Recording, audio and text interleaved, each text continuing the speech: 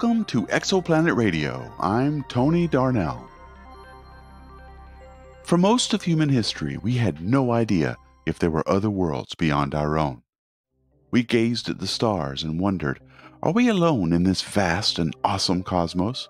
Or is there life out there, perhaps even intelligent life, with whom we could someday communicate? We still do not know the answer to that question, but we have made some progress. We have explored our own solar system, a family of planets and other bodies that orbit our sun. We have discovered 8 major planets, some with moons of their own, and many smaller objects like asteroids and comets. We are even searching for a possible 9th planet, far beyond the orbit of Neptune. But these are all our neighbors, our kin. We share a common origin and a common destiny with them. Exoplanets are different. They are worlds that orbit other stars, far away from our sun. They are strangers, unknown and mysterious. And they are very numerous.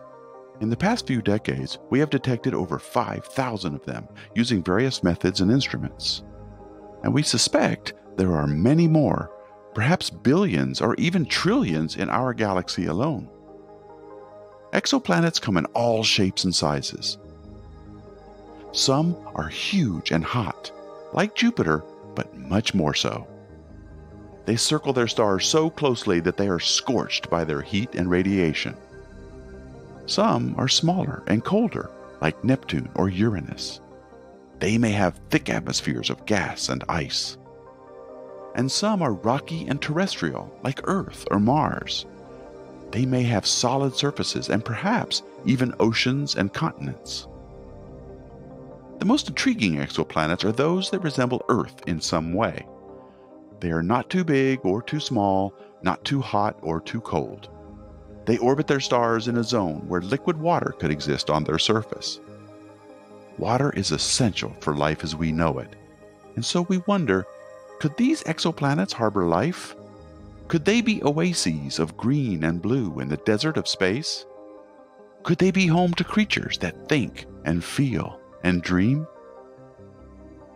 We do not know yet, but we are trying to find out. We are building new telescopes and instruments that will allow us to study these exoplanets in more detail.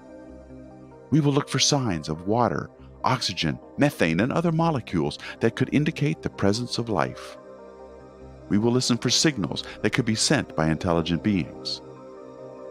We will try to make contact with our cosmic cousins, if they exist.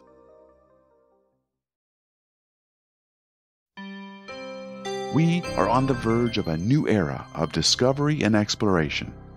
We are about to learn more about our place in the universe and our connection to other worlds. We are about to answer one of the oldest and most profound questions of our species. Are we the only ones? Exoplanet Radio is produced by deepastronomy.com.